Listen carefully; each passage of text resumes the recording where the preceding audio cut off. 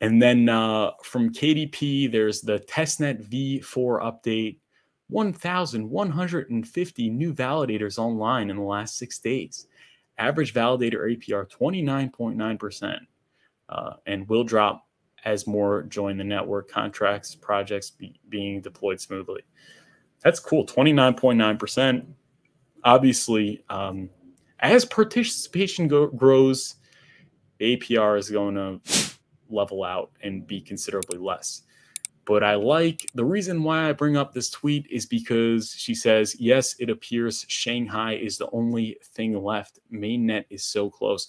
So there you go. That's from KDP. Mainnet is so close, but there is no Shanghai. So there could be no talk. There can be no talk of Pulsechain launching until the Shanghai update is implemented. Confirmed by Brett Tepp. We talked about this yesterday. Motley reported this. Motley Investor reported in the stream that the dev, he was talking to the dev, but he really was talking to the dev.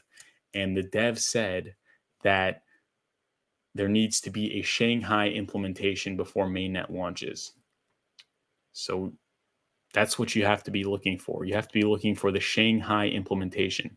The limit orders on PulseX can be implemented after launch, but the Shanghai update will be implemented before.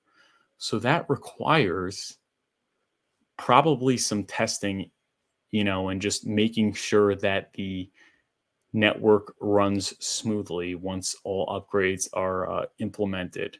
So that's your notice that Pulsechain is not launching today. And then this was from Brett, the dev. We're talking to the dev. There's a 90, and it was retweeted by Poseidon. It was tweeted from Poseidon.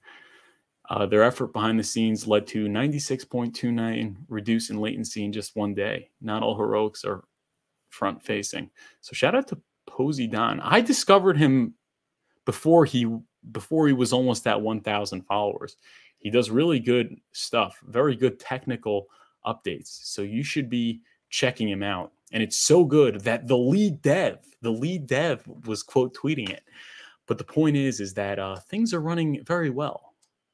There's low latency, and there's just one more update left until the mainnet launch. It was also confirmed that there is going to be no V5, but they said that about V4, and I think they said that about V3, and they said that about V2. So, that's not a guarantee. Them saying no V5 is not a guarantee that there will be no V5, but I really don't think there's going to be a V5 if you'd have to ask me. So I think we're very close to some very good price performance for Hex, some very good short-term price performance, followed perhaps by sell the news correction that could be considerably higher than current prices anyhow, and I think it will be.